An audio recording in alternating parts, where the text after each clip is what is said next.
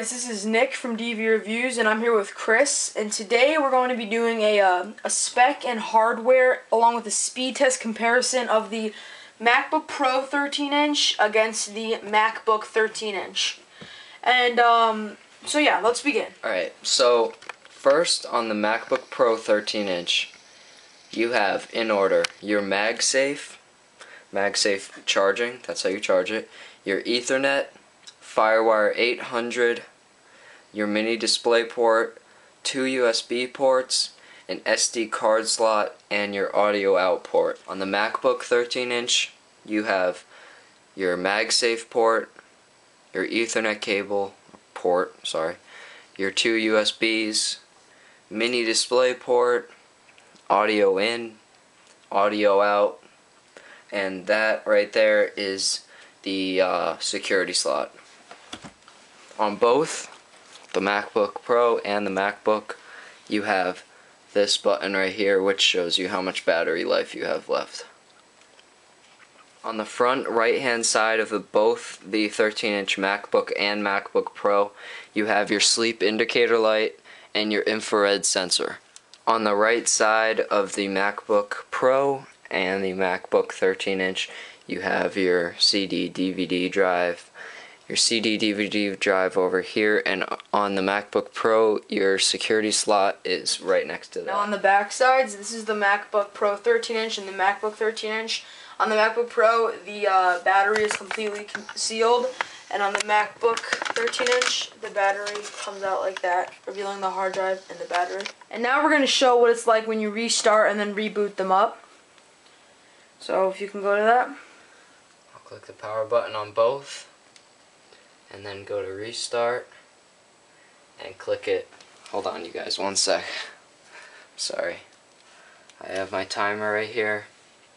So you can see there will be no splicing, and I'll start the timer right after I click it. Ready, set. And they're off. Now the MacBook looks like it shut off sooner, but the MacBook Pro looks like it just started a little bit faster. The MacBook Pro already has the Apple showing, and the MacBook just showed it. Already 20 seconds into the restarting.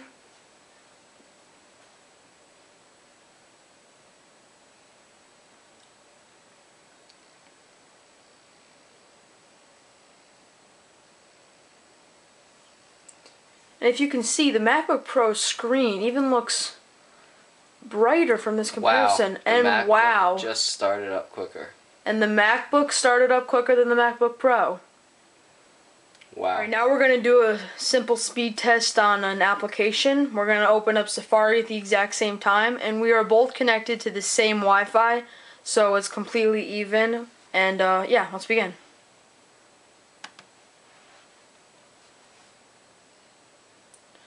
And that was pretty close, but I think the MacBook Pro prevailed in that. We're going to try another speed test on the application GarageBand. I am running iPhone 9, but I really do not think that's going to be a real big difference in how fast they open. So, Chris, if you can open them. Once again, the MacBook Pro on this side is running iPhone 9. This is the MacBook. I'm running GarageBand 08 for this one. MacBooks look... Wow. Do that again. I seriously think that might have been even more debatable than when we restarted it. Make sure both are quit. They both quit. Alright. And ready? 3, 2, 1. That was the same exact time. Now that was pretty close. Leading me to believe, is the MacBook Pro's processor really that much faster than the MacBooks? Because I don't see much of a speed difference when opening up applications. Alright, we're going to try both MacBooks loading New York Times webpage.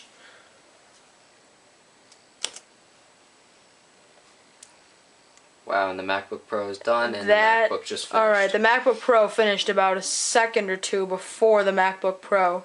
I mean the MacBook, I'm sorry. Now, these are both the lowest end MacBook Pro 13-inch that you could buy, and the MacBook 13-inch that you could buy. When Nick bought this, it was $1,200, and when I bought this it was $1,300. Again, both the lowest end model. Now on the MacBook Pro, the illuminated keyboard comes standard, even on the lowest end, and unlike the MacBook, where on mine I have the lowest end and there is no buttons, it's just blank. If I had bought the MacBook $1,500 version, I would have got the illuminated keyboard. That is it for this review of the MacBook Pro versus the MacBook. Hope you enjoyed. Please subscribe and make sure to follow us on Twitter. Thanks for watching.